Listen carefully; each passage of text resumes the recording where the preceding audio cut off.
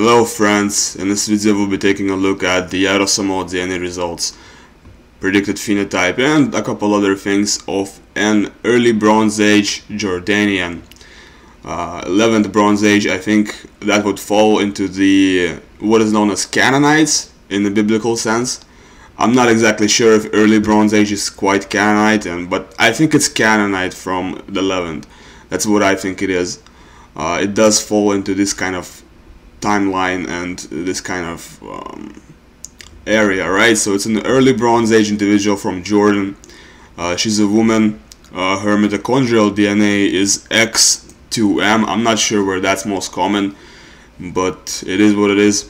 Now we're gonna move on to her autosomal DNA, and when it comes to her phenotype, NOSHACOT predicts for her the following phenotype. Let's look at it. She's got dark brown color eyes. She's got black hair. Actually, not even a single percentage chance of green or blue with a center or blue eyes. So definitely very dark eyes. Definitely very black hair, and it looks like intermediate or olive skin is the prediction for her, and definitely not light or fair skin. So she's dark in skin color. All right. And this is her predicted eye color with the web version of NOSHACOT. Let's go ahead and take a look at her OCA2 and HERC2 eye color calculator results. This is taking into account only her genotypes in OCA2 and HERC2. And if you take into account only her genotypes in OCA2 and HERC2, it seems that she's got light brown eyes instead of dark brown. So it looks like some of the other genotypes she has contributed to her scoring dark brown eyes instead. When it comes to the OCA2 blonde hair and blue eyes panel, what's interesting is she actually has blue eye haplotype 1. Alright, that's interesting. So she's got blue eye haplotype 1, but she does not have blue eye haplotype 2 or this. Oh wait, no, she actually does have this. She's got to the route variants here, but she does not have blue eye haplotype 3 or blue eye haplotype 4. Overall, she's pretty dark, right? A lot darker than what's typical for modern Europeans. But I guess for her ethnicity, this would be a pretty typical result. Okay. We're gonna go ahead and look at her polygenic risk scores now. For the polygenic risk scores, she seems to have very below average odds of schizophrenia. She seems to have pretty high score for type 2 diabetes. She seems to have a pretty below average score for Alzheimer's, and for the cancer section, which is something I added just yesterday, she's got 5 risk variants for breast cancer out of 10, which is very extreme. Very extreme, so very high risk score for breast cancer. And she's got 8 risk variants for testicular cancer out of 16. This is not so extreme, but once again, I would say also pretty high. It's interesting that she's got this high score for breast cancer. That's kind of, we're gonna find out why. Alright, so starting with the monogenic traits, she's got a gene COMT-VALMET variation, meaning VALMET genotype, intermediate speed of dopamine reuptake and intermediate dopamine levels. Alright, between warrior and warrior. She's also between warrior and warrior in MAOA, very interesting. So overall, chances are she's got intermediate activity of the MAOA and COMT enzymes. And these are the enzymes that break down dopamine, so she's got intermediate speed of dopamine breakdown. Alright.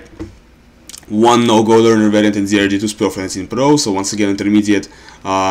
This time it's density of distribution of D2 dopamine receptor sites in the brain, not so much dopamine itself. She does not have the A1 allele and TAC1. Alright, interesting. She's got short form 5-HT-TLPR. So just like a typical person, she's got short form 5-HT-TLPR, slightly higher odds of stuff like depression, problems with transporting serotonin. It's very rare. The opposite genotype, like the long form 5-HT-TLPR genotype, is super rare, and you know, very few people have it. I do, but like very few people aside from me do. She does not carry the European lactose persistence mutation, and she's got 2 variants for higher levels of empathy in OXTR. Very good. Not a sociopath. She does not have type 1 diabetes, but it seems that for her score for type 2 diabetes, a lot of it was contributed by her result in other genotypes, in other variations that are not shown on the screen here, because none of this is even in the file. For hemochromatosis, you know what's interesting about hemochromatosis for her is that she has the his 63 ASP variants. She's got two here. So she's got two copies of the H63Z variant and likely suffers from hemochromatosis, which is kind of crazy because this is most typical in Northwest Europeans. Like it's called the Celtic curse for a reason, because it's very common and, well, it's not very common. It's not very common anywhere, but it's present in Northwest Europe, and that's why it's colloquially known as the Celtic curse. And it's very interesting that she's got this genotype right here, but I don't think it would matter too much because women generally don't suffer from hemochromatosis. It's a very male disease. If you don't know what that is, it's basically like iron overload. You got too much iron accumulating in your bodies, and it starts to mess with your liver and your kidneys, and everything starts to like fail, and you just kind of die if you don't treat it. Alright, for Alzheimer's,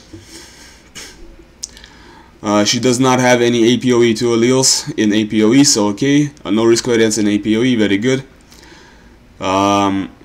AA here, which is the typical genotype, leads to slightly increased risk of myopia. Alright, so she does not have the G allele here that protects against myopia. No micro P, good for her. Impaired muscle performance, likely endurance athlete rather than power athlete. Interesting. And she's got two fat gene variants, NFTOs, RS9939609, much higher odds of obesity and sleep apnea. So she's got a little bit of a predisposition to being overweight. One variant for increased pain sensitivity in SCN9A, kind of rare, kind of uncommon. When it comes to EDAR, no shovel-shaped incisors and not East Asian in ancestry. She's also not an Asian flusher. You know how some people of East Asian ancestry have this. It happens to them when they drink alcohol, they flush up and they get addicted much quicker, and they don't tolerate alcohol all that much. That's because they lack some sort of enzyme that you need to digest it, or I don't know, something, I don't, but yeah, she's not an Asian flusher, good for her. Lower odds of cannabis-induced psychosis, good for her. Nowadays, I think the T allele here is most common in Spanish people. I'm not sure exactly, but I think, I'm not sure why, but it's Spanish people who have the highest frequency of the T allele, who are like best at, I guess, best at not getting psychosis when they smoke cannabis. She's not a carrier of cutaneous albinism type 1b mutation, not albino, good for her. And no risk variance for familial Mediterranean fever, good for her. For MTHFR panel, alright, she seems to have healthy genotype here in MTHFR, no problems processing folic acid. TG here, which leads to possibly impaired folate metabolism, and AA here, which is a common genotype, and it leads to slightly higher than average blood pressure.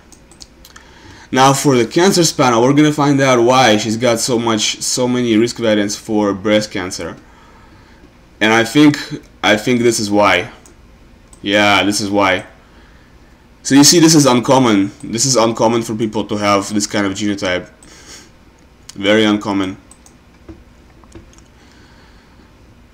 She might have had breast cancer actually, just by looking at this, because it's pretty uncommon.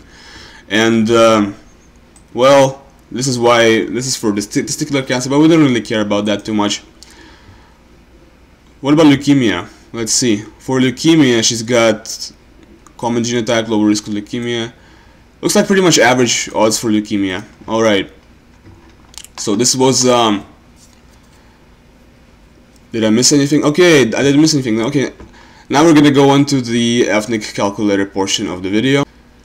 I'm gonna show you her result with my calculator, and then I'm gonna show you her result with some, well, for GED match maybe I'll show you her result with Eurogenes K13.